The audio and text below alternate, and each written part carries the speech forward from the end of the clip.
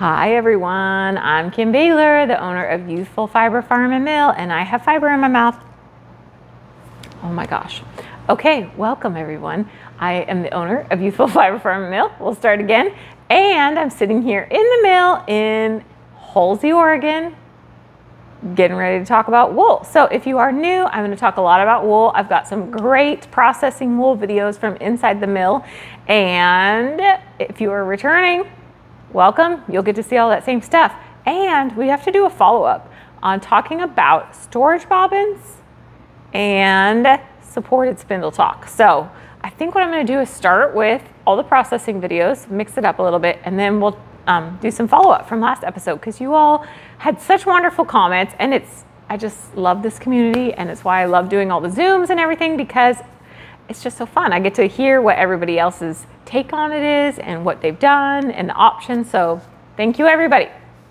Okay, this month for Fiber Club was Romeldale CVM. And I have videos walking you through washing, picking, carding. You all, I am so excited that the picking worked with my machine and I didn't have to hand pick it all. That was like the biggest hurrah for me on this fiber.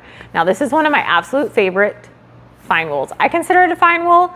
The microns tend to be in the low 20s, so that's fine. That's a fine wool in my world.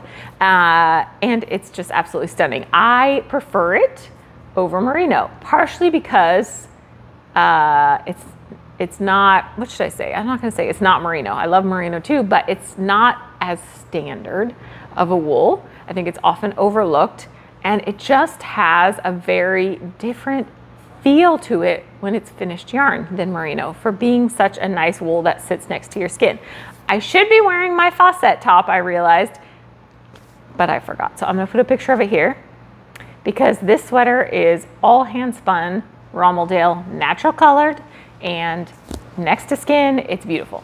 Absolutely beautiful. So if you have not spun Romeldale, give it a shot. But let's talk about it for a minute, because I have a couple samples to show you. So this is, before I show you the processing, I just want to show you, this is some of the wool from the fleeces that made up this batch. So this is actually from the same fleece.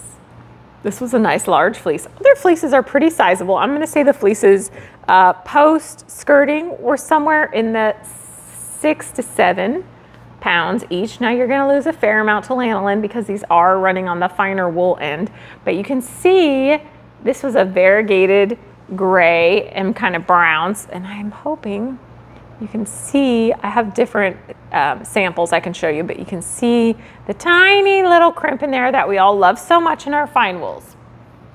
Here is a white that is going to show the crimp beautifully. You can see that tiny.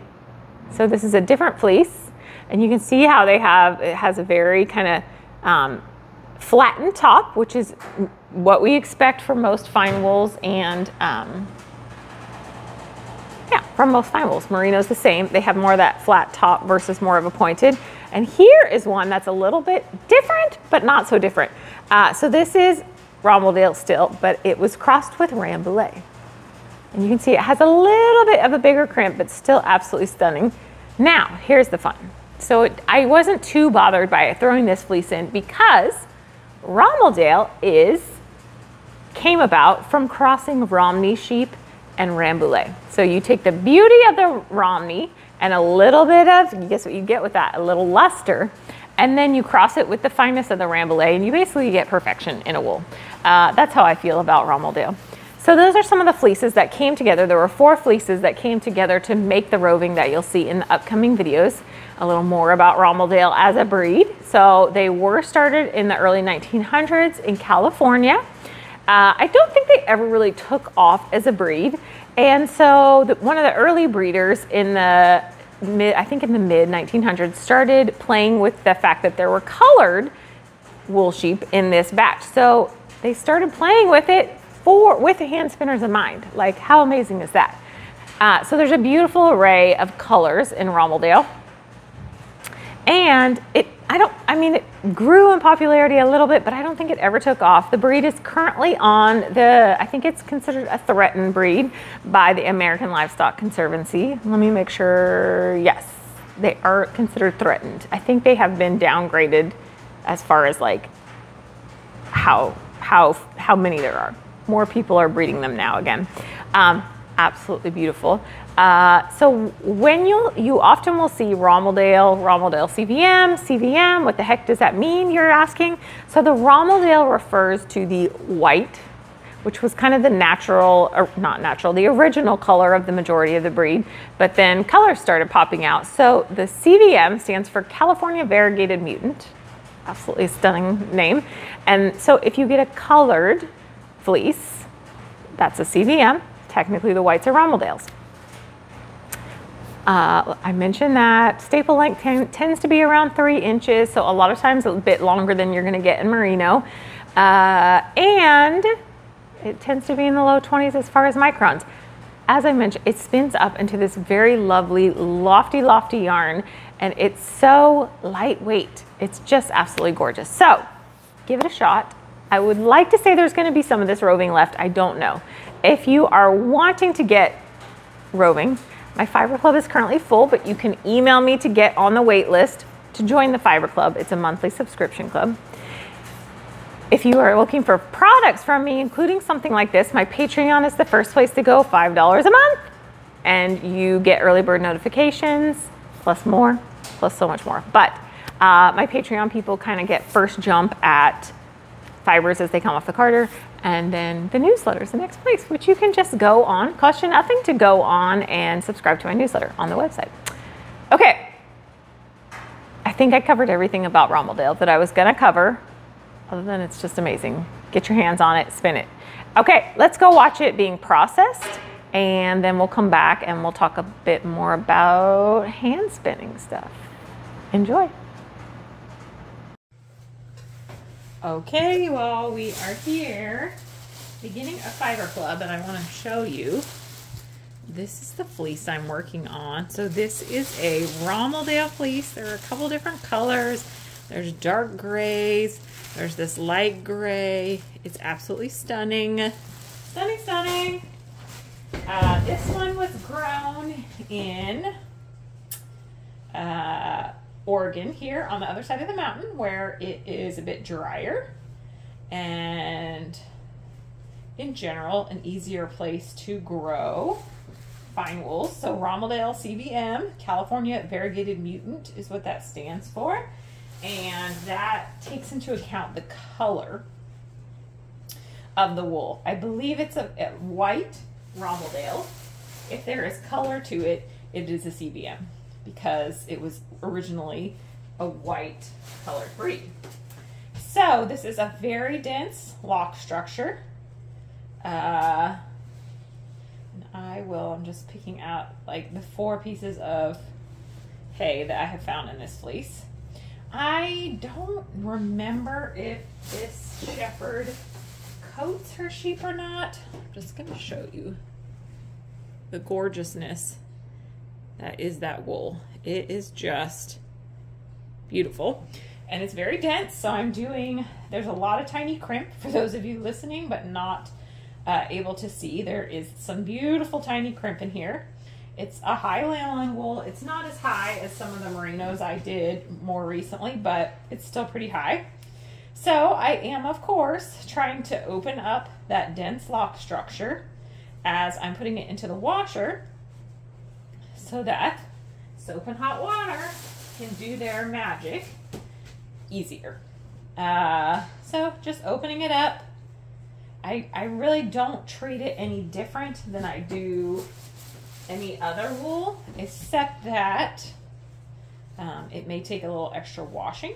And I'll take some time to, I wouldn't say I'll take some time, it just naturally takes extra time to open up this wool versus, say, the Shetland that I did last month, because the lock structure is so dense.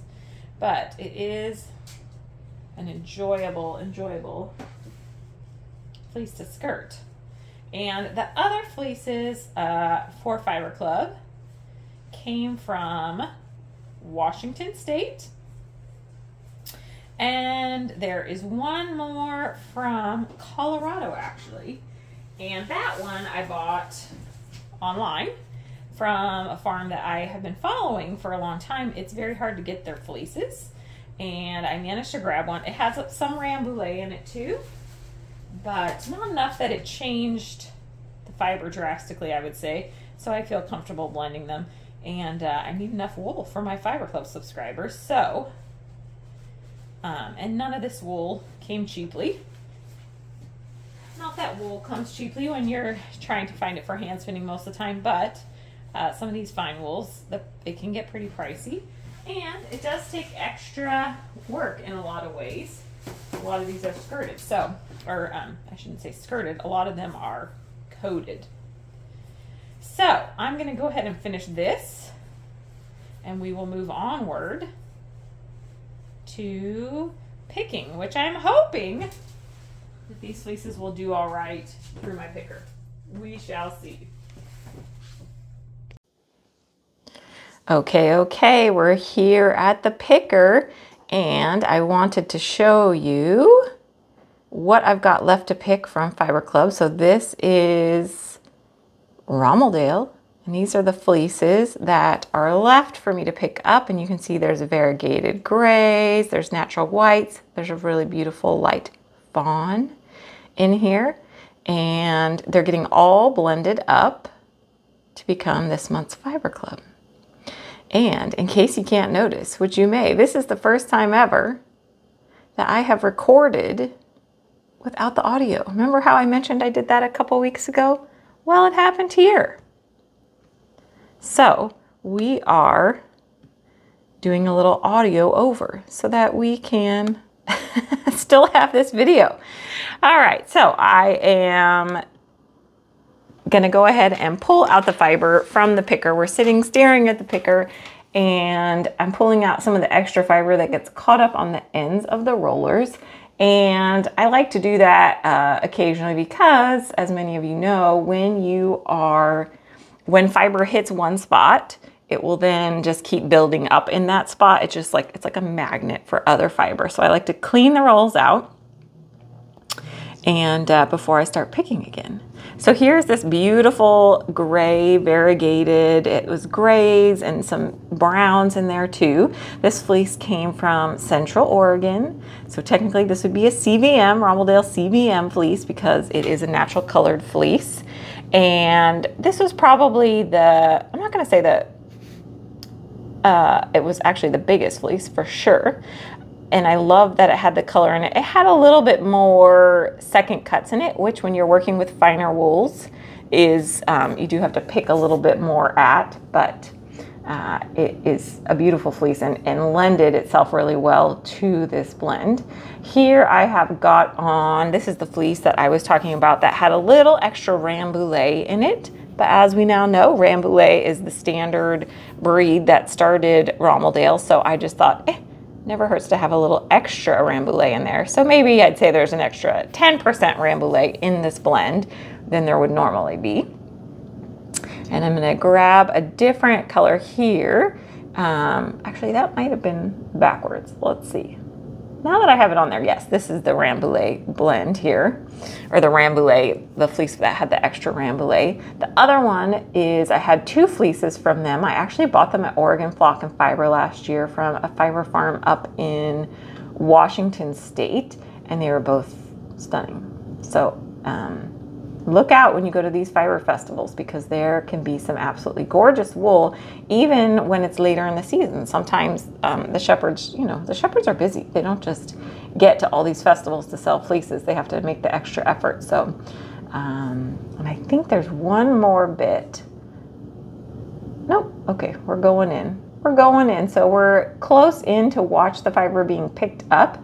And I was so excited. You can see that the rollers, there's nothing built up in there. If you watched the video a while back with the Shetland, it got really tied up in the rollers. And when I see something getting tied up in the rollers, that's when I get, it's when we hand pick basically.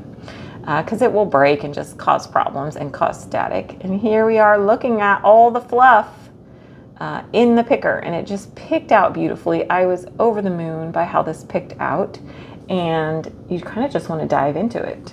Hope that didn't make you too sick as I'm focusing in on all the fluff. So it's beautiful, and I'm going to condition it, and then we're ready for the carder. All right, here we are at the carder. I'm kind of towards the end of processing all of this, and sorry that what I'm saying is not going to match with my lips in this video, but here we are at the card. It's a little quieter. You don't get the carding machine going while you are listening to me. So with this fiber, it carded up really beautifully. I did run it lighter. So I ran this at about, I'm gonna say 3 ounces per feed or so, which generally my norm is around 3. Or 3.5 ounces. I probably could have done a little more, but I didn't want to push it with this fiber, being a little more sensitive as it is. So you can see I am doing a little bit of opening up, as most finer wools are. This is a really dense, the locks are very dense structure, and so if the picker didn't get everything open, I'm just always picking it out. And really a lot of what I'm doing here is trying to make sure that my feed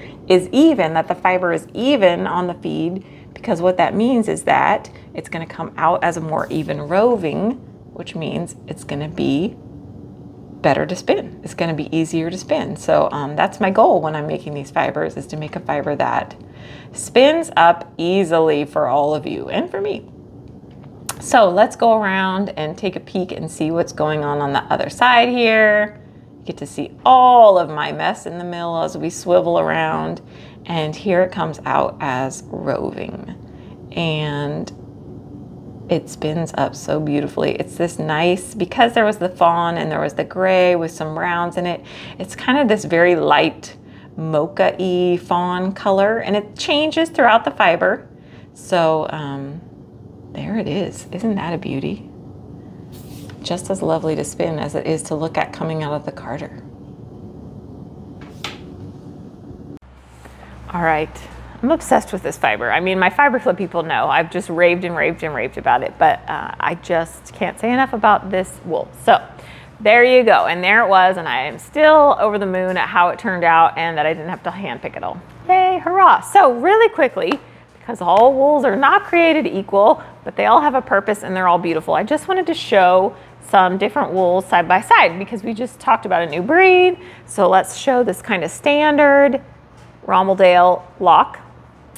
Let's show it next to some Suffolk. Remember that? Oldie but a goodie. This is that giant bale that I bought, gosh, probably 2 years ago or so. So you can see how different those are. Just night and day. And then for fun, let's throw in some Shetland, because I've got it here. Shetland, I mean, Romeldale. So they all have different feels. They all have different things you could use them for, or you could use them for the same thing. But I just kind of wanted to remind that Suffolk especially is a very, it's not a breed you often see people doing hand spinning with, but everybody that spun some of this fiber absolutely loved it. So there you go. My heater's on, my heater's on. Sorry, you all. Okay, let me go turn that off real quick, because we don't really need it, and it cost me a fortune. Okay, my light's getting a little crazy in here because it's getting darker. Light's passing over. Anyway, we'll wrap it up here. So let's talk quickly about storage bobbins, because you all had such great input and comments. I was just thrilled. Okay, so some of the comments that came in, and we talked about storage bobbins last episode. So if you don't know what the heck I'm talking about, go back and watch last episode, and then this will make a lot more sense, and it may inspire you to try this. Who knows? Elon mentioned that she bought a cast iron antique bobbin winder from eBay. So there's a place you can always look. I always forget about eBay, but it's still there, man. And she bought that back when she first started spinning a long time ago, and that's how she does storage bobbins. Amazing, right? And she said you could also do from a center pull ball. You could also, yes, absolutely. You may have a little more fuss with your center pull ball if you're not good at winding this, but that is another option that's like the zero cost storage-esque bobbin. Now, all nameless would probably say you need to have tension on it, but this is there's no wrong. June, this is the $3 option. June got a wood dowel, cut it into 10-inch increments, put it on the end of her drill, and then sanded down the dowel to fit the different sizes of bobbins she had. So she's like, that was $3. And so you just have your drill, and you have a bit, basically it would be a bit, right? Where your bit would be. You have a dowel, and then you just wind your yarn. You have your storage bobbin or your regular bobbin over here of the room, and you have your drill on the other side. This is what Sandy said too. She kind of has like a bed in between-esque, like that kind of length in between. And then you just wind it. It's a very calming type of thing. So as I kind of mentioned last time, this seems like, oh my gosh, it's another step, which it is. But like, we're spinning yarn from hand. Like, why does this have to be rushed? It doesn't have to be. So just an option. Dee mentioned that she does use storage bobbins a lot of time for evening out the twist, same as what I did in the last video with my cotton yarn. By the way, I finished the second bobbin, and I'm gonna actually put it onto a cone storage bobbin today before I leave and start plying. So I'm gonna let it sit for a couple days. But okay, so Dee mentioned that she got her winder from Fiber Artist Supply. And I looked on there, and it's about $80. It's a manual one, and she uses sectional weaving bobbins, winds onto those. Those are her storage bobbins. Now, she said she mainly does it if she wants to even out the twist, something's a little funky, something like that. So, you know, you don't always have to do it, of course. You can do whatever you want, but, you know, there's options. And for me, the cotton, it seemed like a no-brainer once I figured it out, because there are gonna be extra pigtails in this. Just because I'm still newer at spinning cotton. So, and she reminded me, because I think, I'm gonna guess when I was doing the winding onto the cone, I said something about tension and getting those pigtails out. And she mentioned that it is the distance that evens out the yarn versus the tension, which is why we oftentimes put our bobbins far away from us to give that room for things to kind of straighten out along the way. Occasionally you might need a little tension if your pigtails are really tight, but in general. And then I think that was everybody's comments on the storage bobbins. So I will certainly do a little video as I'm plying up that cotton probably next week so that you can see how it looks. But I think it's gonna be a much easier thing, because when you get those pigtails on your bobbins, then your bobbin kind of does a quick little like skip when it gets to those spots, right? And there's where you lose some of that even tension in your plied yarn. So there you go about storage bobbins, and some different options from $0 to $80 or so. You can also get like Woolery or Revolution Fibers. I think they have bobbins. They're meant for weavers, but it's the same idea, except both ends are supported. So I think you can put a bigger bobbin on for winding. Okay. Anybody else have comments on storage bobbins? Let me know. Comment below. Supported spindle. I had a couple questions that I thought I would answer real quick, and I was so excited. Like Carol commented, and I was so pumped that she got inspired by me learning and decided to sign up for Josefin's class, and is now practicing every day and really enjoying it. So made my day for reals. I get so excited. I know there are others of you that have reached out to me and said, I think I might pick up my supported spindle again, or maybe I'll go check out Josefin's class. I'll put a link to her class again in the show notes, and Josefin Waltin is the online course that I took for support spindle. She also does drop spindle courses and other fiber related stuff. So check her out.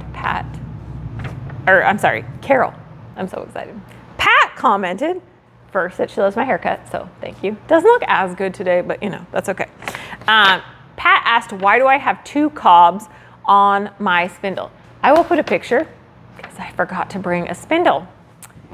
Okay, you all. I decided to film this little quick insert here to wear my faucet. So here it is. I couldn't put a picture because of the cluster I made by not getting the audio in that one, in those clips. So, okay, first, my fancy way of storing my spindle.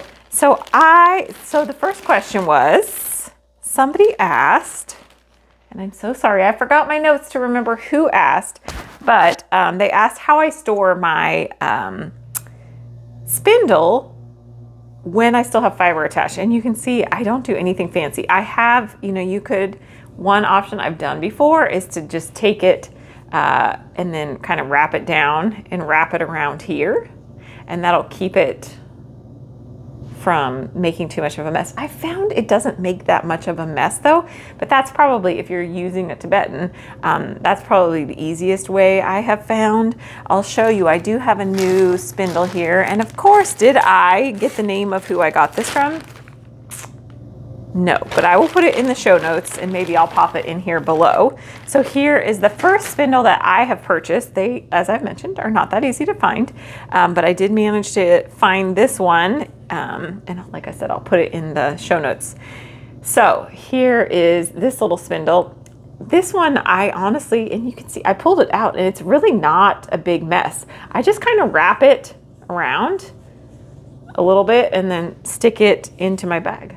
So not super fancy. I haven't figured out how to carry them around, so I do need to find some sort of a carrying case. My friend Elisa was making bags that would be perfect for it. I don't think she's made one in a long time, but so there's that question. I think it was Pat that asked, why do I have two cobs going? Which you can see on both spindles, I have got two cobs. So the cob is kind of the main spot where you have got your yarn building up. So I have got two going on both. One of them, the main reason is that Josefin, I took her class and she taught me this, but one of them is your temporary cob and one of them's your cob, I guess you call it your primary cob. So the main reason for doing this is that when you're spinning, you can just, on your temporary cob, you can spin, spin, spin, just really quickly wind it on, keep spinning.